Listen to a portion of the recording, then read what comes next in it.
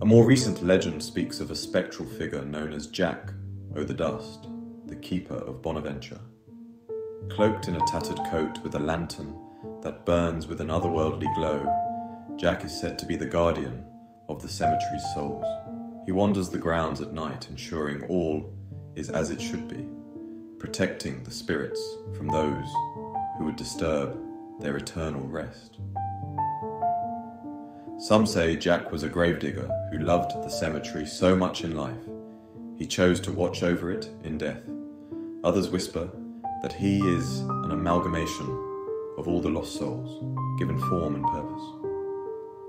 Either way, Jack o' the Dust remains a comforting presence, a beacon of light in the dark, guiding lost spirits and reassuring the living that Bonaventure's inhabitants are well cared for.